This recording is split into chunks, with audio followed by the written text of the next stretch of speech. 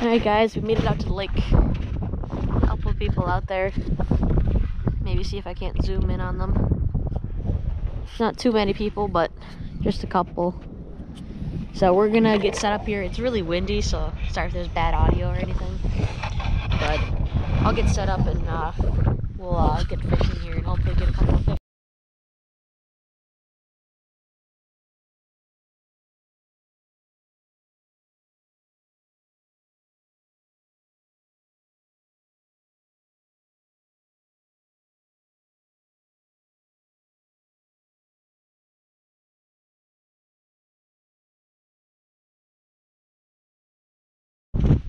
Okay, hopefully you guys can see pretty good right now. The coat's kind of in the way.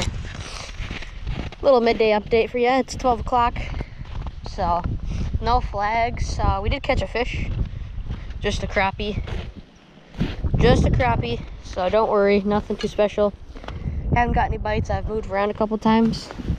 We moved one of the tip-ups, but right now just gonna go around trying to break some ice and whatnot.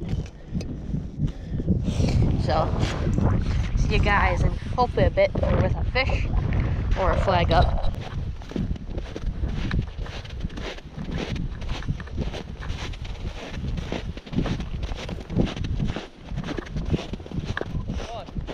Good, you?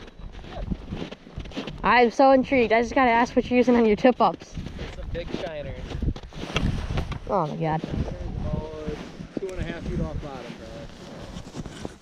Yeah, we were just wondering because we were using shiners too. We can't get a single thing. Yeah. I got two small fighters and like a 28-incher, and then whatever that was. But... Alright, well, thank you. Yeah, no problem. I'll get for you guys. Most of our tip-ups are like 6 feet. Yeah. Somewhere around there. I think that's like 14 feet. And that one close is 9 feet. The rest of them are all like 12.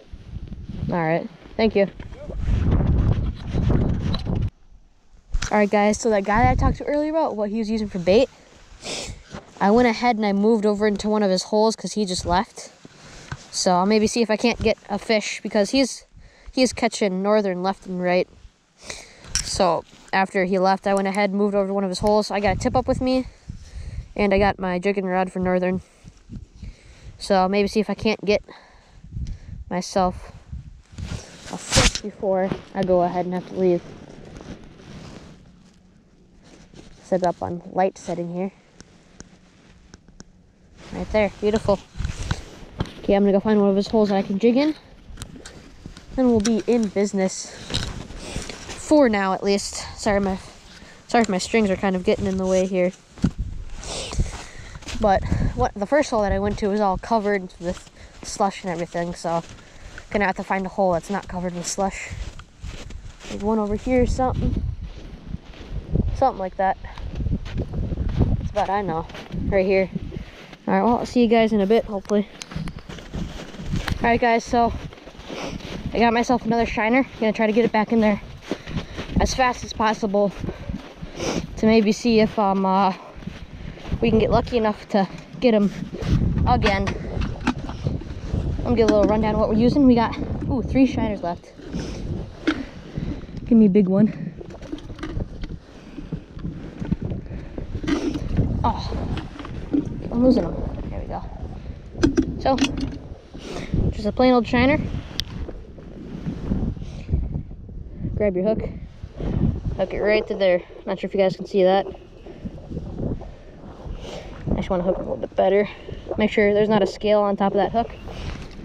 This guy's a lively guy. He'll get eaten fast. Put him down.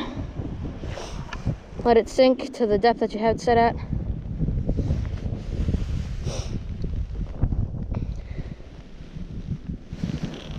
Alright, and set it in the hole.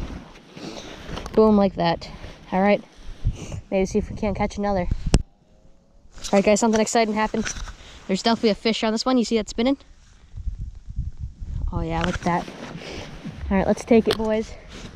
Let's take it. It's still spinning like crazy. It won't stop spinning, which is a good thing.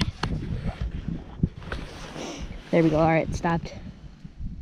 We'll go ahead and take this guy. See if maybe he's up to give us a good fight. Oh yeah, he's on. Missed him. No. No. Minnow bucket. Minnow bucket.